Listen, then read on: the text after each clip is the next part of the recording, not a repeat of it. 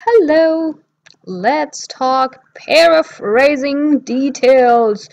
Paraphrase sounds like a big word. In fact, it is not so complicated. You just have to remember these 4 points.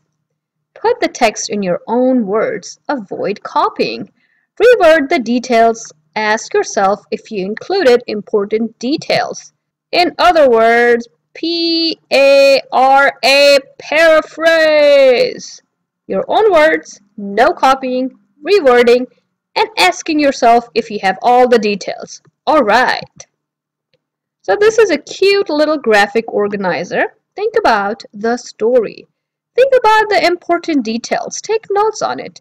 And when you have that, reword the details in your own words or paraphrase. Let's apply this knowledge. Here is a story about a proud tree and a humble tree. Let's look for the important details and let's paraphrase them. Oh, the wind is blowing and the proud tree falls.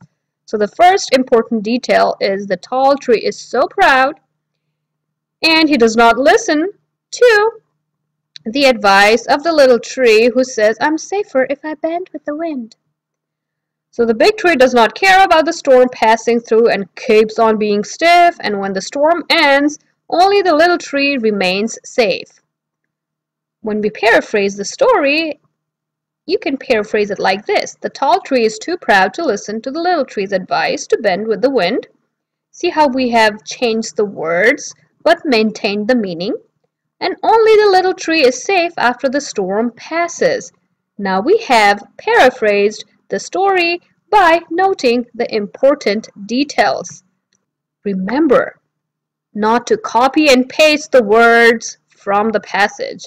Remember to write in your own words. Copy and paste, wrong. Writing in your own words, correct. More later. Bye-bye.